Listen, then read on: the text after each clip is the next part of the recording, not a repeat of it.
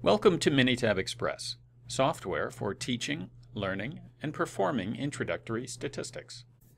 In this video, we'll explore the components that make up the Minitab Express workspace and how they're used in the course of a sample analysis. These components include the output pane, where results of analyses are displayed, the navigator, which keeps track of the different analyses you've run during a session, and the data pane, where worksheet data resides. Let's take a closer look at each of these components. Anytime you run an analysis, your results appear in the output pane. Just right-click anywhere in the output to copy it into a report, print out a hard copy, or save it as an image. Best of all, if you're not sure how to interpret any part of your analysis, click Help. Minitab Express offers step-by-step, easy-to-understand guidance to help you interpret your output. If you're looking for something specific in the output pane, Minitab Express's navigator can help. Simply click in the navigator to jump straight to an item of interest. From the navigator, you can copy output or delete items you no longer need.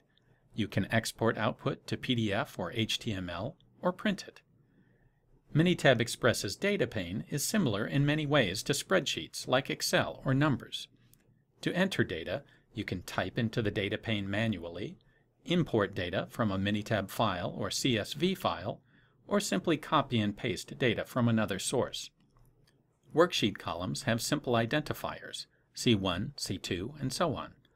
Unlike many spreadsheet applications, the Minitab Express data pane has a row specifically for adding descriptive column labels. These labels make it easy to fill out dialog boxes accurately, and they make output easier to understand as well. Be sure to use this row to label a column, not the first data row. Now let's take a look at some of the tools and analyses available in Minitab Express. On the Edit and Data menus, you'll find a number of tools to help you arrange your data any way you like. For example, it's easy to add or delete columns, rows, or even single cells from the data pane. You can sort data numerically or alphabetically, or convert stacked data to unstacked, or vice versa. Other tools let you alter your data or even create new data. You can recode data values into values that are easier to understand or analyze. Use formulas to create new data from old. Create your own pattern data or random data from a distribution, and much more.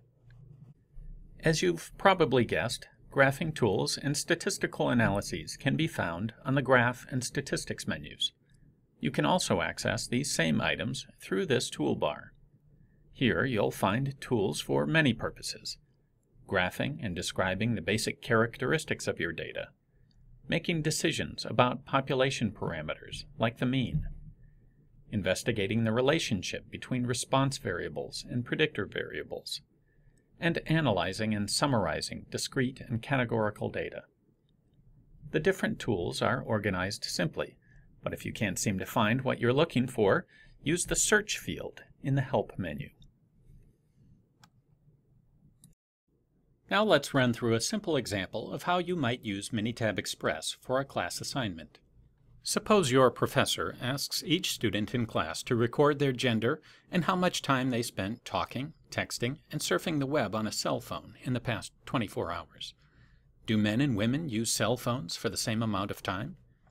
You are to use a two-sample T analysis to make the comparison and graph box plots to illustrate the time men and women spent using their phones.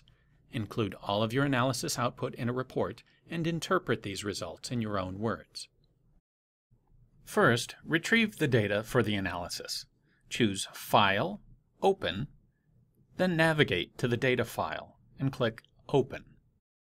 You can see that all of the time measurements are in one column, and a second column denotes whether the subject is male or female. Navigate to the tool by choosing Inference, 2-sample T. Immediately, you'll see that 3 data layouts can be accepted by this dialog box. But suppose you're not sure which one you have. Click the Help button to see a help topic illustrating the proper choice and how to enter the variables. Remember to click Help if you ever have trouble with the dialog box. You select Both samples are in one column and double-click Time on Phone to enter it in Samples, and gender in sample IDs. Now for those box plots. While you could create them separately using the Graph menu, this analysis and many others let you easily create complementary graphs with just a few clicks. Click the Display tab and choose Box Plot. Click OK. Choose View Output Only to close the data pane and see more of your output at once. Completing the 2-sample t-analysis for your homework assignment was easy, but can you explain what all of the output means? Simply right-click the results and choose Help. By following the step-by-step guidance, you determine that cell phone usage among the men and women in your study is not significantly different. Finally, right-click the analysis and choose Copy. Then paste the output into a word processor so you can complete your assignment. Back in Minitab Express, choose File, Save to save all of your analyses and data from this session in a single project that you can return to later.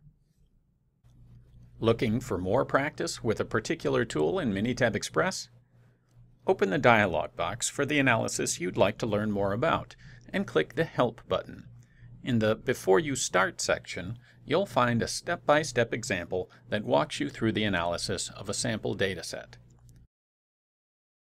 For additional self-guided exploration, check out our dataset library. Just click Help Datasets for over 100 additional datasets that you can use to practice new skills and explore alternate data layouts. For more information on Minitab Express, go to support.minitab.com/Minitab Express.